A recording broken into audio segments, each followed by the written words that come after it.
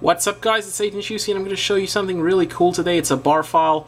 My video on how to get it should be up right about now. Annotations would be right along here, so go click if you want to get that. It's basically called Facefocus. You could turn it on or off. It's right there in the Blackberry options. A lot of websites such as, a lot of prominent Blackberry website has not posted this as yet for some reason. I'm not sure why. But basically it captures it gets like a lot of face focus and focus detection and stuff like that. This is really cool because at any one point in time it captures at least 5. So you could actually see the little red squares on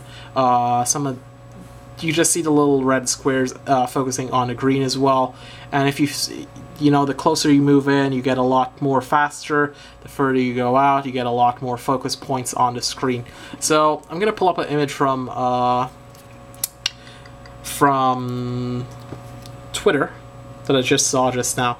So it doesn't, I don't know who this is, but whatever. Basically you could see how it captures and locks in on one person's face, and it slowly gets more and more faces. And if you tap on a red box, it just changes the focus point, but that's pretty much about it. Like I said, it's something new, some new software. And this is an econ textbook with some professor's name, just so you could get like a better view of how it locks in, and you can see it right there. So that's pretty much Facefocus. So it's a bar file. So far it works on 10.2. Users on 10.1, try it out, let me know, so we'll know how to, if to tell people to upload it for 10.1. So that's how it locks in, and you could just tap and boom, you get it. So what I'll do, I'll put up this picture as well somewhere in the slides, just to show, it was a screen capture, but anyways.